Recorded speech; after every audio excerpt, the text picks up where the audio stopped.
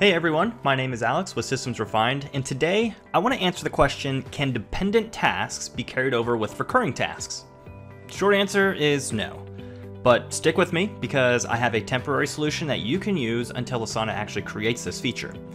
But first, I want to show you why it doesn't work. For the first one, I created 3 regular tasks, but one task is dependent on 2 other tasks.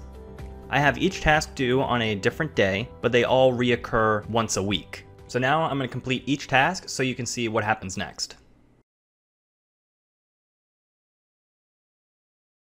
As you can see here, the parent task is still tied to the initial child tasks even though they're completed.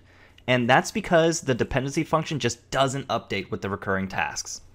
Another option that you might think of is having a main task that is dependent on reoccurring subtasks.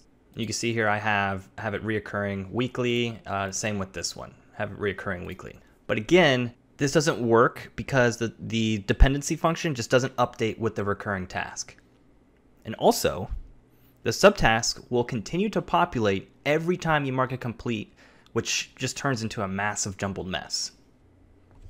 So here's the workaround that I think you can do. You'll create a main task that will have a recurring date, and the subtasks you'll have to update the dates every time the main task is completed.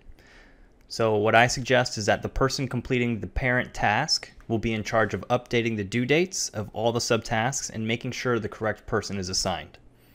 And now initially, you will have to add the person assigned to subtask 2 as a collaborator to subtask 1. Let me show you how this plays out.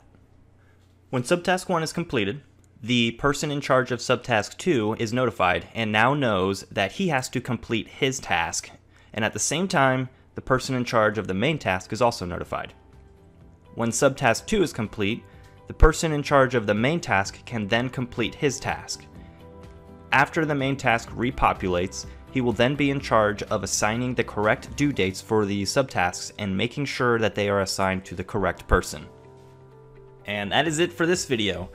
I know that was a lot of information and it could be confusing, so if you have any questions, leave a comment below and I'll get back to you as soon as I can. I hope you found this video valuable, and if you did, go ahead and click on that like button and click on subscribe so you don't miss out on any other Asana Tips videos.